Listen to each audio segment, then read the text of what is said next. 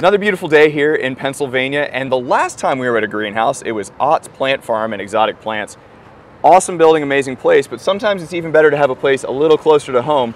We're at Dan Schantz Greenhouse here in Allentown, and this whole video is about planting your terrarium. Let's go see what we can find out. So we know any good greenhouse has a huge selection of plants. This place is absolutely no different. And to be honest with you, I am not the plant expert. So we managed to pull Tim out of a meeting today just so he could tell a lot more about plants with somebody who knows a whole lot about plants too, our good friend Hillary. So I'm gonna pass my mic off to him and they're gonna tell you all about how to plant your tropical terrarium. Hey guys, let's pick some plants for our terrariums. Not the easiest task, especially if you don't necessarily know what makes a good plant, what makes a bad plant, but we're here to walk you through that process, which really isn't that hard. Quite truthfully, you look for plants that look good to you, right? That's the fun part. Yeah, but you do have to keep a couple things in mind. You need plants that actually create a quality living space inside your terrarium. So that means if we look over here, we've got some dracaenas, leafy, basically like a grass. That's not a bad plant for a terrestrial animal.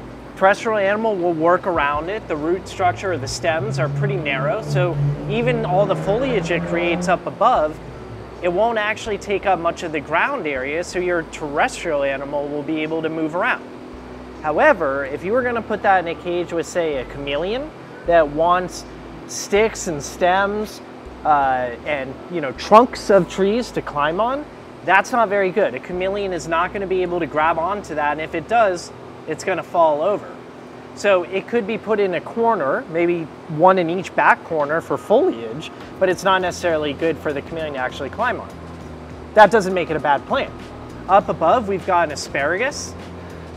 Really common, high density plant, very good for baby chameleons, decent for geckos, but not necessarily ideal, and I can explain why in a bit when I show you kind of an ideal gecko plant. But the good thing about asparagus ferns is that they grow really well. The bad thing is that some of them will actually get little spines on them. So be cautious of that. I've never had an animal have a problem with spines. On the other side, we've got a fiddle leaf fig, which is a type of ficus. And what you're gonna see here, look at this robust stem and trunk of it. And that allows, if you have a larger enclosure for a chameleon, because trust me, a fiddle leaf is not going to fit inside a small terrarium. But if you have a larger enclosure, that's a great terrarium plant for a chameleon or a monitor. Hillary, you want to go over some of these guys over here? Oh, sure. Majesty palms here. See, I have a personal issue with majesty palms. I have found them to be very prone to pests.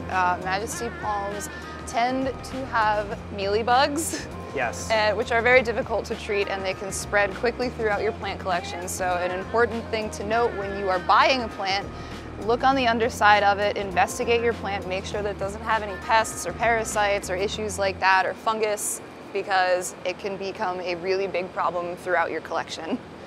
I would add to that, I've used the palm in many terrariums, and while it works well in the beginning, inevitably, they always succumb to mealybugs, and they stop growing very well. They turn yellow because the mealybugs suck the life right out of the plant.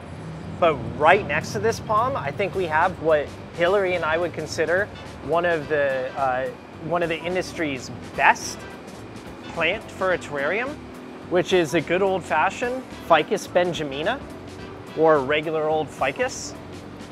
This plant, this is a big one, okay? So you're not necessarily going to be using a plant of this size inside your terrarium, but you can get Ficus benjaminas that are like this tall and this tall. And the beauty of it when you get a small one like that is rather than training it to grow a long trunk and just have bushes on top, you can actually grow it fully out into a bush right at the substrate level. That gives chameleons space to climb, geckos, branches and leaves to sit on. Any basic tropical lizard like an anole can use it as well. I would say this is one of any professional reptile keeper's favorite plants. The only caveat is that they're very sensitive to appropriate water, moisture content in the substrate. And if they do go dry, they'll just start dropping their leaves. And it will take them a very long time to actually grow their leaves back. So you don't want to do that. You want to make sure that you keep the moisture content in your substrate the same at all times and adequate.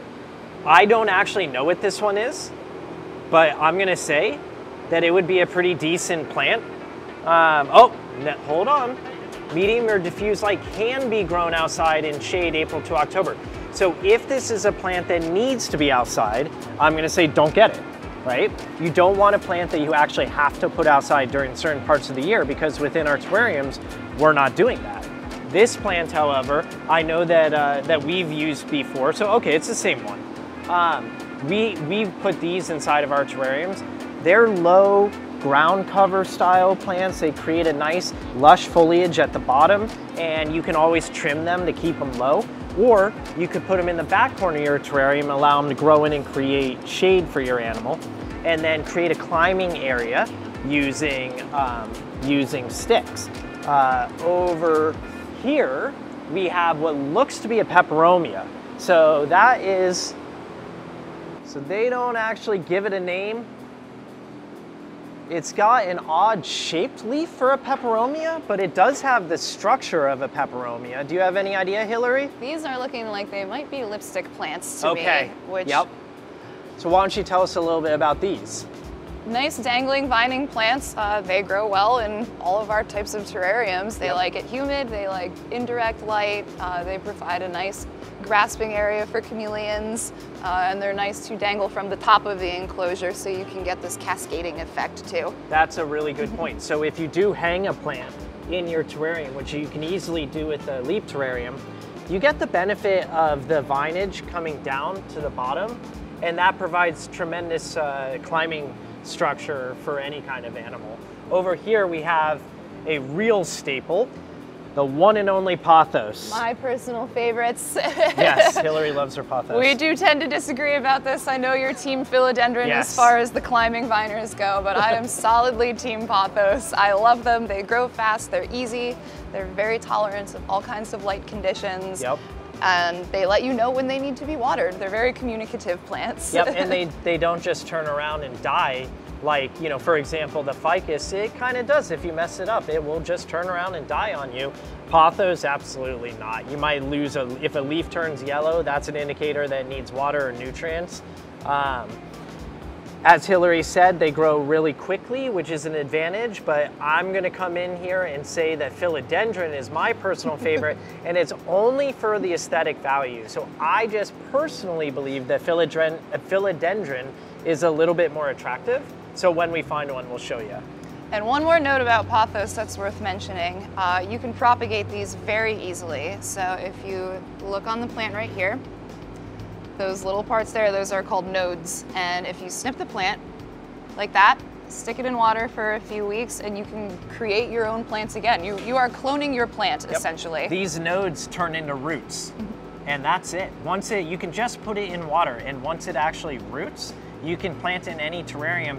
And pothos as well can be grown completely hydroponically. Yep. There's no need to actually put it in soil whatsoever. So if you have an aquatic terrarium, like for example mine with turtle, you can use a pothos and just create a support structure for the leaves, and the roots will grow into the terrarium. Oh, got a car driving by. Let's go over here. All right, this one always escapes me. They're those are prayer plants. Prayer plants, thank you. So we've used these a lot in our terraria, and they do work well. They are without a doubt a foliage or a space, a space-taking type of plant. They're not necessarily for your animal to interact with, whereas a ficus or even a pothos would be great because they give plenty of climbing surfaces for your animals. This is more of just a looker. I would consider it a background plant, or in a very large terrarium where you have a lot of pathways for your animal to move around. It's good for that too. Same is true of these Calathias over here. I think, honestly, this one may be a Calathia, just a different type. The Schefflera. Something we both can agree on. Yes, absolutely. Everyone's favorite bush. So if you live in Florida, these are actually used as outdoor foliage plants, and they're one of terrarium's ideal plants. They are similar to a ficus in that they generate like a big trunk and strong branches, but the Schefflera is so easy. It is, it really is. They're very agreeable plants. Yep, and they grow fast, they look pretty, they fill up a tremendous amount of space, and don't think that they only come in this size here. You can get them in significantly smaller bushes. All right, let's see what else we can find. Okay, so we talked about a handful of plants that are good for our terrarium. Let's talk about some that aren't necessarily bad, but they're not ideal. So all these citrus trees, lime, lemon, they're not a bad plant. It's not that there's anything wrong with them, but they require a wintering period, which you can't do inside of your terrarium. They need to be planted in a greenhouse with the windows open during the winter so they can cool down. It's really just not worth it for a terrarium. The same is true over here of a plant like fall pansies. You know, these are plants that only really bloom this time of year. So it's not the best to put them inside of your terrarium, because if you do that, you're just going to result in, you know, a dead plant that you have to pull out. So we want to find tropical houseplants, not, you know, not these ornamentals or these annuals. Those are a no-no. Love them, they're very popular, but today we need to keep in mind that we are doing a tropical enclosure, and succulents are more desert plants, and they have very different needs than the other plants that we have been talking about earlier. Succulents are desert plants, and it's worth noting that they do have spikes on them too, which you need to be careful of with your animals, because if your animals are climbing over succulents like this that are spiky, they risk damaging themselves. Hey Hillary, I found some... Oh, that's not a philodendron either. That's no philodendron. Well, I thought I had one, but I don't. But what we do have here are some different ficus varieties. So this is yet another ficus, and you can see it's got a very large leaf structure. Nice plant. I don't know its specific care, but if it is from the ficus family, it's going to do pretty well. Over here, we have some Hoya plants. Again, you don't have to be a plant expert to choose a plant. I don't know anything about this plant, but what I'm seeing are branches and vines that actually wrap around themselves and spread out. That means to me that it's going to be great in a terrarium at the bottom level, because it's going to spread all over the bottom of your terrarium, which is great. Combined with a leaf litter layer and a good bioactive substrate choice, this plant looks like it would be fantastic. Sansevieria, pretty good plant for a desert environment. Nothing to really say about it. They look good, they don't take up much space, they grow vertically, they've got pretty leaves. A bearded dragon in a bioactive substrate is going to enjoy this. Make sure you have a big enough enclosure for it, of course. Now, would I put it with some tropical geckos? No, absolutely not. Not the right environment. Any succulent or desert type of plant is not going to do great with in a tropical environment. Now, these, is this? This is not our wandering dude here, but it is similar, and I'm sure we will find one. Okay, I wasn't sure if this was the little, was it baby's breath or something like that that has a flower? If you do know, leave a note in the comments, because we're clueless here on this one. But I will say, it looks like a beautiful plant to plant at the bottom of your enclosure or to hang from the top for a lush foliage. It's pretty darn nice. Ah. Good one. Well, let's talk about peace lilies. Yes, peace lilies.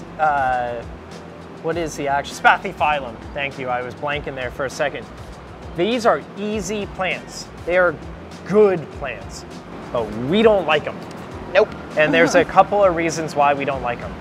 First and foremost, they flower regularly, which you're like, well, Tim, why is that such a big deal? It'd be beautiful. They leave tons of pollen, so they actually make a mess inside your terrarium. Secondly, look how dense this structure is, you know?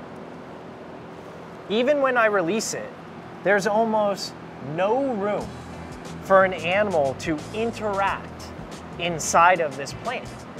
So what it means is you're basically filling your space with a useless plant that can't really be enjoyed.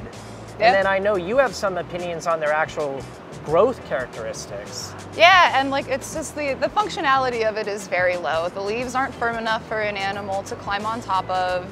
The stems are too thick for anybody to get through.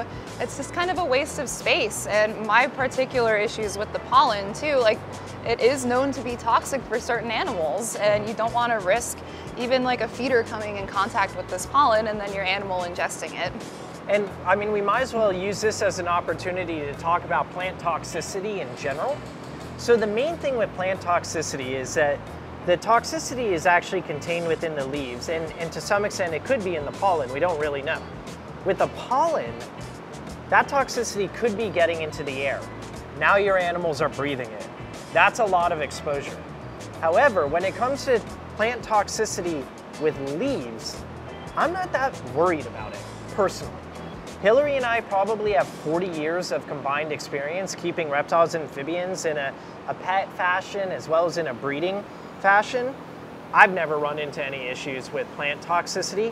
The animal, even a veiled chameleon, if it does eat a leaf, it takes a bite or two. These leaves don't taste good. They're not food. You know, even the crickets, the insects, they don't eat the leaves. I just don't personally believe that you're going to be able to eat enough of this plant to actually be exposed. If you are cautious of plant toxicity, I respect that. It's just not something that we've personally gone through. Especially in regards to chameleons too, which is primarily what we're dealing with. Yep. I will say, like, I have an iguana too, and iguanas are herbivores, and I am more cautious with her because she is, if I put plants in there, she's going to be eating them. Yep. So I try to keep them on the absolutely edible spectrum, just to be on the safe side, because she's an herbivore, and as chameleons, they are not. Yeah, exactly. And on the other side of the spectrum, you've got a gecko. Geckos don't eat leaves, nope. Right? Even a day gecko, yeah, it licks fruit. It doesn't eat a leaf. So you pretty much have nothing to worry about with those animals. Agreed. Keep moving here. This is, I forget the name of this one. Do you recall? That is a ZZ plant. Thank you. Yep. So these are really good growers. They tend to be survivors. They work well. They grow more or less vertically just with the leaf structure coming off of the main stem. But they don't necessarily fill out in terms of foliage. Not a bad plant. Nothing wrong with it. I would say, you know, it should be on your list of plants to consider if you like it. Remember, with all these plants we're talking about, it's how you feel about it. You really can't go wrong.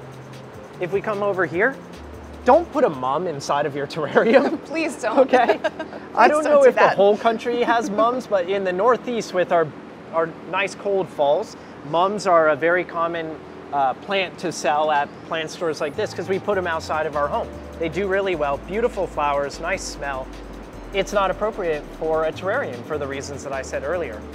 Ferns, however, ferns can be appropriate for a terrarium, but I would add kind of the same caveat that I did with the Spathiphyllum, which is, what are you really getting out of this plant?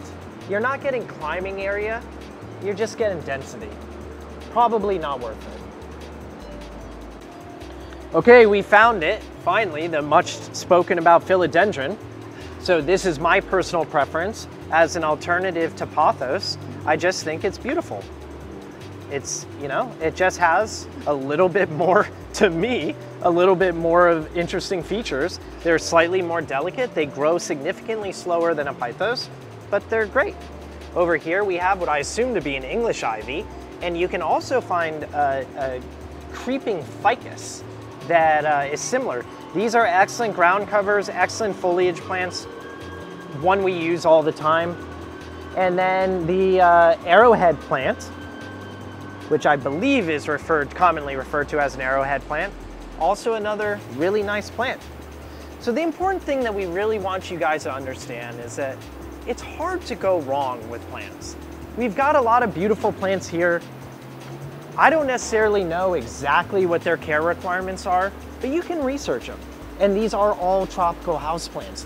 Any of them in theory could be good inside of your terrarium. Don't be afraid. Just remember that when you select your plants, you want to do so for their function and their aesthetic. Not necessarily one or the other though. Try and do both. With that said, thanks for watching us. Take care and hope to see you again on a new Leap video.